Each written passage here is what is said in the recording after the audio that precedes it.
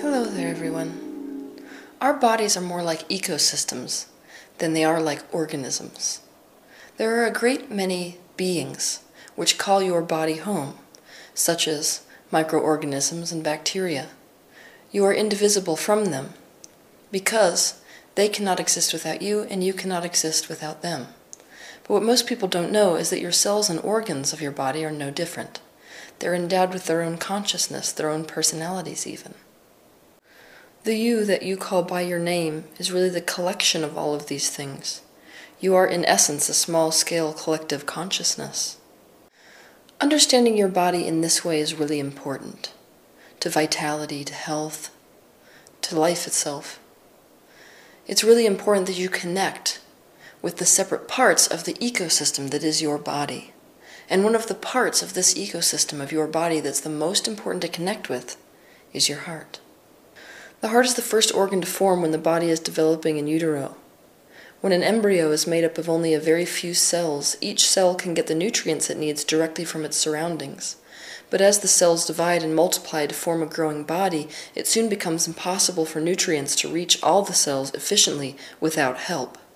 The cells also produce waste that they need to get rid of. So the heart and the blood and the circulatory system that branch off from the heart form the first organ system to develop. They are essential to carry nutrients and waste around the embryo to keep its cells alive.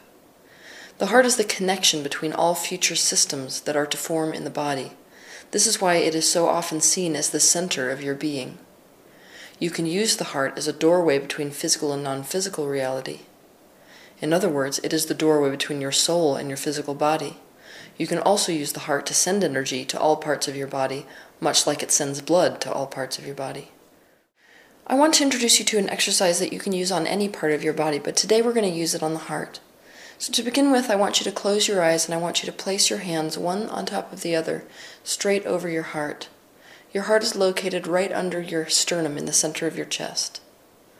And for a minute, I want you to just feel, on an emotional level, on a sensation level, what your heart feels like. If I was to mention one of your friends, the names of them, you would instantly associate a sensation with that friend, your idea of that friend. That sensation is what we call an energetic signature. Your heart, and every organ in your body really, also has a signature. It's how you identify that person as different from everyone else you know, or that organ as different from every other organ. Close your eyes and imagine your heart as a separate being that lives inside you. What does your heart feel like? If your heart were a living being, what personality would this being have? Feel free to visualize your heart as an actual mini being, or even as a mini person if you wish. What would this being want? What would this being dislike? Does this being feel appreciated and loved? Or does it feel ignored and undervalued? Just take some time to be with your heart exactly as it is right here and now and exactly as it feels without needing it to be different. There's no right or wrong way to have a conversation with your heart. Intuitively you know exactly how to do that, but I am going to set forth an example of how you might have a conversation with your heart. Begin by asking your heart directly, what makes you unhappy? What do you need me to do differently? If you could have one wish, what would it be? And what do you have to tell me? You will receive the answers on an intuitive level. Either you will hear the answers, or you will see them in your mind's eye, or you will just know the answers because they will pop up in your consciousness. Next, it is your turn to address your heart. Acknowledge the concerns which your heart expressed to you. Explain to your heart that you value its perspective and its needs and its wants. After all, your heart represents the perspective of your true self. What do you think your heart needs to hear? Tell that to your heart. You can speak to your heart inside your mind's eye if you don't wish to speak out loud. Next, take steps to fulfill the wish that your heart expressed. Keep in mind this might not be something that can be accomplished in one sitting. It might, for example, be a lifestyle change that your heart wants you to make. Once you feel as if you have reached a place of understanding with your heart, take some time to express gratitude for your heart and for its very special purpose, keeping you full of life, keeping you vital. And then I want you to visualize either gratitude or love flowing into your heart. Imagine that energy being soaked up by the heart and then pumped through the rest of the body.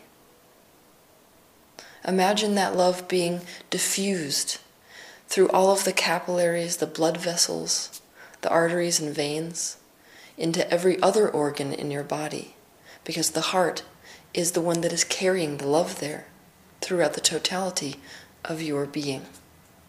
Imagine that love soaking into every other organ and every other tiny little cell. Just before you are ready to come back into the room, make a promise to your heart, if you feel ready, that you will always be available to talk to. A promise that you will fulfill its wishes, that you agree with its perspective because you acknowledge the fact that it represents the truth of your being. When you're ready to complete the exercise, I want you to take 4 deep breaths, inhaling the oxygen completely into your lungs and allowing the oxygen to completely exit your lungs. After you've done this 4 times, you can wiggle your toes and your fingers and come back into the room by opening your eyes. The more connected you are with your heart, the more connected you are with your personal truth, and the more connected you are with your soul. Connecting with your heart is an essential part of your spiritual progression, because the heart bears the burden of all the trauma on an emotional level that you have experienced throughout your life. Relieving that trauma is the byproduct of reconnecting with your heart and taking care of its needs and wants, and listening to it. Whether we like it or not, we are in a relationship with our heart. Our heart is our best friend. More than that, it is our life partner. It is essential that we treat the relationship with our heart like we would treat a relationship with a significant other. We need to nurture the relationship and strengthen the connection. Have a good week.